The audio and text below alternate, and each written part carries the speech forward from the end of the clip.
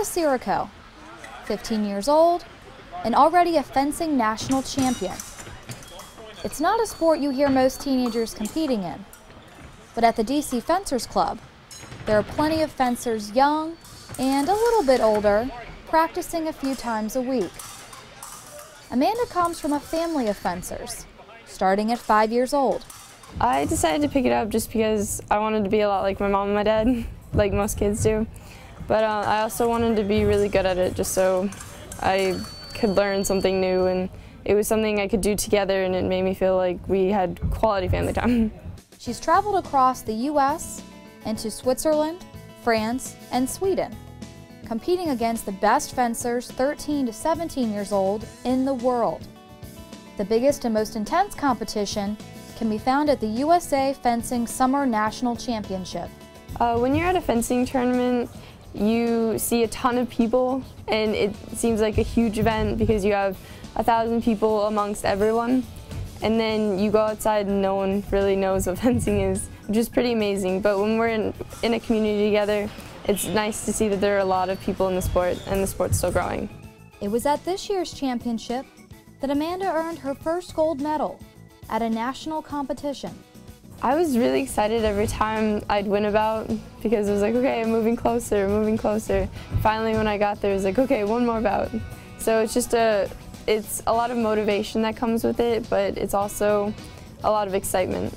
It feels like everyone's watching you, but I just had to kind of keep my nerves under control and just fence normally, which is harder than it seems, but fencing normally is the key because you're fencing like you like to fence. Yeah, once I won, I was just really excited, and then it's one of those things where you go to bed at night and you're like, I won today. Janusz Smolenski is the owner of the DC Fencers Club and Amanda's coach.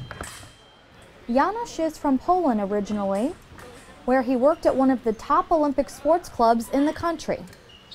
He sees potential in Amanda, the potential to win gold in even more prestigious competitions. With her talent and with her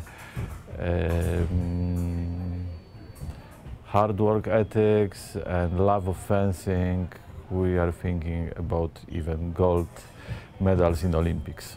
She started training already for that. It's not like we say we go to Olympics in, let's say, 6 years, and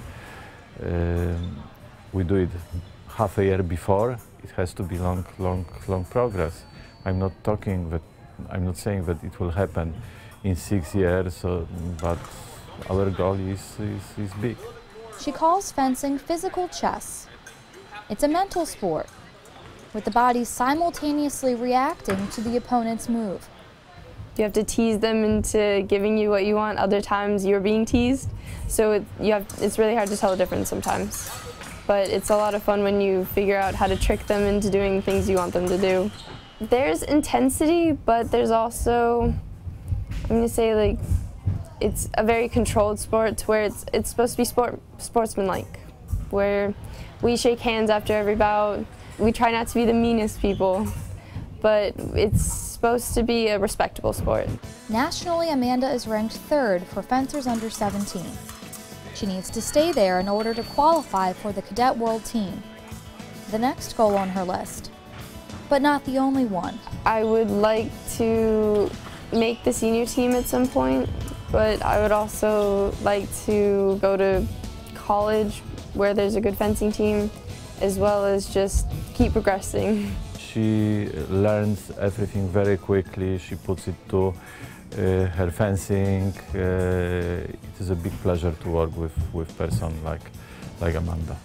Now it's off to Austria to secure her ranking and her chance at making the Cadet World Team. Game on.